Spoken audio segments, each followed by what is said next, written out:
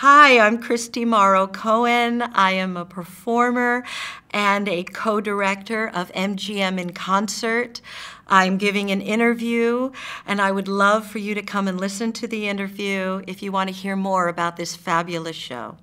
Well, I was raised by a musical theater father from the time I came out of the womb. And we did shows together from the time I was little. And he had me watching late at night, because there was no VHS tapes or anything, no streaming devices, whenever they came on television, the old MGM musicals. And I became obsessed with wanting to sing and dance and look at the acting and the costumes and everything so beautiful that I just became obsessed with it. And I knew I had to be a part of it.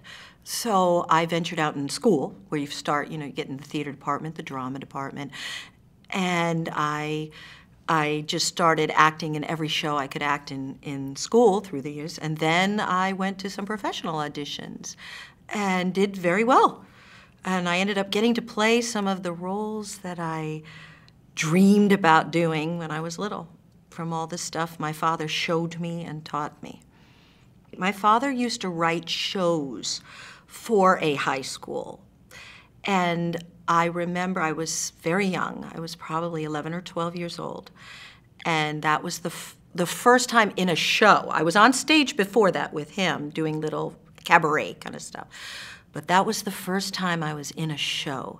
And I played Annie. It was a show about a bunch of different Broadway musicals intertwining. And I played Annie, and I stepped out on that stage, and the audience and the energy it gave me, and I just knew I needed more of this. I wanted more of this, and I loved it so much. And that's what it was in the beginning, but as I continued doing it, then it became more about delving into these characters and feeling what the character was supposed to feel, and that felt good too. And then I couldn't stop. Then I was, every audition, I had to get on stage, and I had to be in a part, a role. It just felt normal, natural, and just like eating, eating, exercising, playing, going through. It was part of my life. There was no other. I've been lucky to never have done something else but this. So it's part of me. Why is it such a unique experience? Well, having been an audience member and having been on the stage, I kind of answered the question of on the stage. I get to experience another life, another character, separate from the way I am, which is just, it's incredible. It's a wonderful gift to do that. But also seeing it, the same kind of thing, almost when you read a book and you delve into these characters, you get to see somebody you get to go on their journey with them. And the better they do it, the more it just fills you. I saw Les Mis, the original version, when I was very young on Broadway. And just to answer your question about an audience member, as a young girl seeing that for the first time, I was fourth row center, I was moved to tears. I was just sobbing. So it was in a happy way, in an emotional way. It can take you on a journey. It can also, relieve you from the ills of life. If you go to something happy, it will change you. You cannot stay angry and listen to a happy tune or a happy character doing something funny and enjoyable. So I do prefer theater over film for that reason. The joy of the not knowing, not getting the retake, and all the crazy things that can happen, and how you learn to come together as a cast and deal with those things. Oh, I have had some crazy things happen to me on stage. I have walked out as Lori in Oklahoma, said my first line, and my skirt fell to the floor.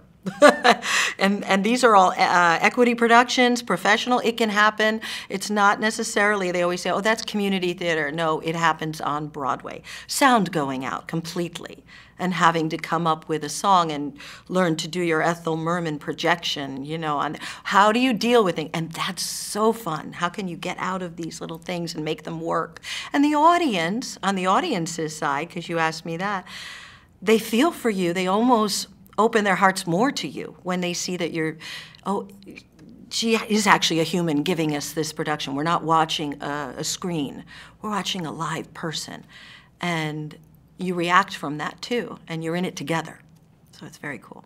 They're more unique to me, I'd say. I mean, there are people who would not enjoy musicals. But my same answer would be, I think music in general can change bad to good. And it can bring back memories. It can help you think clearly if you're not thinking clearly. It opens your mind. Music is so important for humanity. And I think going to a musical, whether it's, no matter what the subject, if it's sad or happy or whatever, you still leave there humming the tune in your head or moved in some dramatic way. It moves things, just for me, in a better way than a play would. I enjoy that break, and I feel that music sets more emotion behind your feelings. Yeah, so I enjoy it very much. Before P3 ever existed, my dear friend John Peterson, that we met back in the early 90s doing theater together, and he's younger than me. He loves to say that too. He's younger than me, and he was just a chorus boy dancing sweetly in the chorus of a show I was in, and we just hit it off and became very close. We shared the same birthday, and he's such an emotional and wonderful human being who really cares about the actors. He's not in it just for the business. He just loves it. He'll give all he has to make sure that show goes on. A lot of theaters aren't into, they're into the financial, and there's something to be said for that. You have to keep it going, you have to be, but he'll go even to the fault of that because he cares so much about performing. So he is P3, that man. And you get that from him. So you want to give your all. You want to be there past what's asked of you, because you fall in love with the man who loves you back just as much, because he loves actors and singers and performers so much. And he does his best to make sure it's going to get heard, it's going to get seen. So it is a very unique theater in that respect. And he's hands-on. He's there all the time, and he is the head, which you usually don't get to see. You see the director he hired, you see the choreographer he hired, but no, you see John Peterson all the time, and he's wonderful. And his theater's wonderful, and I just hope it keeps going on and on and on. And I think it means you're going to see pieces that mean something to him, and actors he hired that believe in the project just as much. He does unique projects. The Doris Day show, the MGM show, they all are very unique pieces, but they're also very personal to the writers. And he knows this, he feels this, and he wants to share what he feels, what he's getting from the pieces to his audiences. And sometimes they won't even be the most popular thing, most popular choice to put on, but he feels it. So again, his cast feels it, and then the audience feels it. It started back on the other coast. My father writes a lot of shows. He wrote the Doris Day show, but back then he was writing a lot of revues. And one of the most successful was the MGM one. They have a condominium circuit there. Gorgeous theaters, 1,000-seat theaters with balconies, theaters that are right out of Broadway. And you can work that you used to be able to. I don't know how it's going on now, but back then. And I would say we are going now into 1986, 87. It was hot. The market was hot. You could do 16 shows in 1 month, and it was wonderful, full houses. But the MGM show, I was very young, fresh out of high school, and we started doing that version with a different cast, clearly, in these condos. And it became very popular, it kept running, and then I moved out to LA separate. So we put a stop on it. And John, I came out here to do Evita, where I told you I met John from P3, head of P3. He and I became friends, and when we were done here in LA and wanted to go back to Florida, I talked him into coming with me and being my roommate, and said, you have to meet my father and you have to work with him. It'll be a very unique experience for you. You're going to love it. And it happened to be the MGM show that he wanted to remount. And so with a very young John Peterson, we started again, and a very pregnant me, we started again at that time. And again, success all over again there. And we did it for as long as we could until John wanted to go somewhere else and I wanted to go somewhere else. My dad would have kept doing it. It was successful and could have still been running today, I'm even thinking there. But we still had to grow. We were younger, so we still went to different places. And then meeting John here, he called me. I put together a company. I want to do a show. I want you to star in it. And I was like, oh my God, yes, of course. And after we finished that show, John said, you know, one of my greatest experiences and my learning experience, my greatest learning experience was doing shows with your dad. That MGM show really changed me, really opened me up, made me see how to handle different things in this business. He said, could we do that here? And I said, absolutely, that would be great, John, oh my gosh.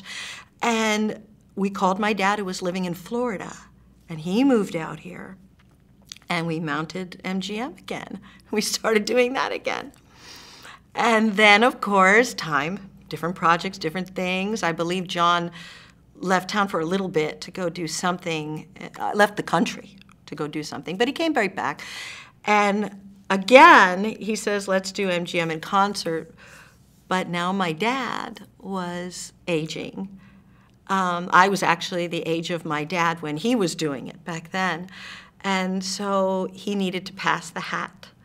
And we found Chris Showerman. Nobody could do it better than Chris Showerman. He's just got it in his soul. He knows how to do the magic that my dad did when he performed. And he's just a joy to work with, and we're back again. We're doing it again. It's a show that I think is just gonna live and live and live on forever. What it is? Well, it's just an honorary tribute to the old MGM musicals and Broadway shows produced by MGM. Some of the best music, the best stars that existed, and that time was just magical. That same feeling some people have when they go to Disney World. The purity, it's just like we're in a magical place. Nothing can harm us or hurt us here in this world. Well, that same feeling is in this MGM concert, is hearing this music and talking about these old artists, Fred Astaire, Gene Kelly, Judy Garland. It's endless. That was a time where we felt safe. We felt safe. You would lose yourself in that beautiful, imaginary, wonderful world. Magical world, I would say. Yeah, so that's why. Makes you feel good. Why does the audience? Yep, exactly what I said. It's an escape from reality. You go to a magical place, no matter what the subject matter is. And you get to release, especially nowadays. People are under a lot of stress, a lot of, and it gets rid of all your woes and ills. You just lose yourself in that magical world. It's a fan favorite because it just makes you feel so good and safe, and you just enjoy that wonderful time you have. And you'll end up walking out wanting to be nice to other people, wanting to do good things. It puts you in a really good place in life. What do I look for? Honestly, I want smiley faces actually responding to me, because that elevates an actor's performance, whether the actor knows it or not. It just happens. It's not voluntary, the response. You see people enjoying themselves and having a good time, and you get elevated. Your endorphins start going up, up, up, up, and then you don't know what's going to happen. And I love that feeling of going, yes, we have the structured project, but where can I take this with the audience just a little bit more, you know, it's fun that way, yeah. That's what I would look for, how the audience is going to respond to make the performance have a different way to it, in a sense. For John, I would say it's Over the Rainbow. He loves when I sing Over the Rainbow. I like the fun moments. I like Annie, Get Your Gun, when we're doing the arguing song, I can do something better than you, you know. I like that kind of stuff. And I love the choreography. I love doing steps in unison. That feeling of when we all three come together really fills me up. When we're all doing something and you get that extra energy and you're all in it together, yeah.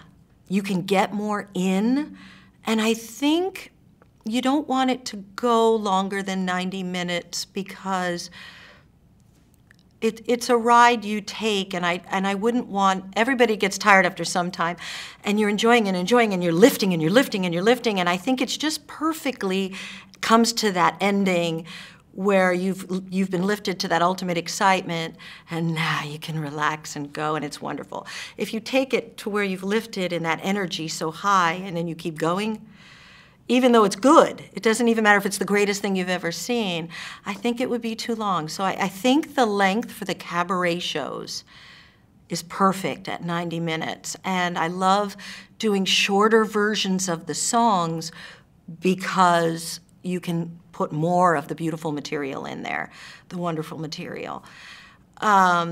Different with a musical script, a show. Like I could sit in Les Mis, you know, it's 3 hours long, I love that. That's different because you're with a character. It's like reading a book. So yeah, that's why I think it's perfect the way it is. John and I go way back. We have the same birthday. We are just dear friends, dear friends. I love him so much. He's a wonderful, wonderful person. His family is wonderful. He comes from a very good family. That is why he's such a wonderful person. I truly believe that. And we just both have the same goals. We want to just give and give and give to the theater world in any way we can. We like to perform, we like to put on shows, we like to direct shows, choreograph shows, and so we're on the same page with that, very much so. And I hope to continue. I hope to know him all the way on this whole ride, you know. Just never not know who he is as a person. I always want to be in his life. And Chris Showerman is, this is the first show I've actually had the experience of working with Chris Showerman, but he comes in like a light. He's just a wonderful, wonderful person, highly talented, and just super sweet, super sweet. What you're seeing when you meet him, that's him. He's not faking it. He doesn't change who he is. He's just a wonderful, wonderful person, big, big time talent. And he reminds me of my dad when he was young because he's willing to take chances. He does crazy things, just like my dad, goes in the audience, messes with the people, great ad-libber. And I look forward to continuing shows with him. It's just very fun to work with, very nice man. I just think, again, to feel good, but the actual performers who come to see it can learn how to sometimes break that third wall and meet your audience and work with them and see how sometimes it doesn't have to be so perfect as long as you're giving 100% of your heart when you're up there. I think you can learn a lot from it and then take that with you, like John said he did. And I did. I certainly learned a lot doing those kind of things. I'm much more adaptable to situations in this theater world that might cause somebody to have a nervous breakdown. I can handle it. I'm not, I can't go on. Those things were wiped away doing this kind of a show because you learn, why are we doing this? We're doing this because we love it and it's fun. And this show reminds you of that. You're dealing with a very unconventional theater company because John is coming first from the love of the project rather than the business and the earning of the money. Of course, he wants to make money. We all work and need money.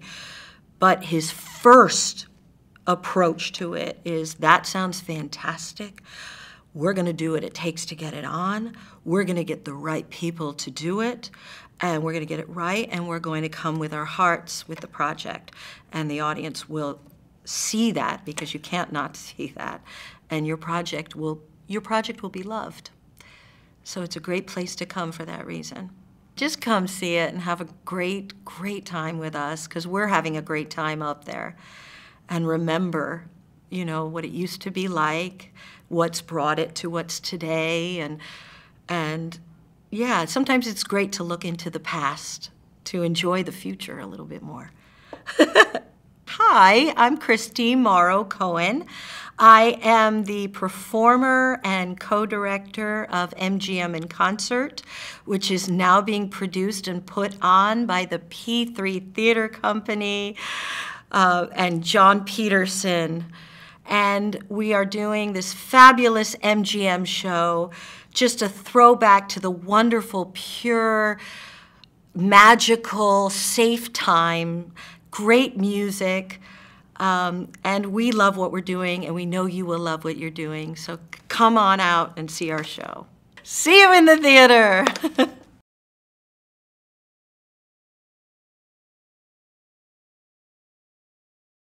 For more information on where to find MGM in Concert or to book MGM in Concert for a private event, make sure to visit our website at www.p3theater.biz.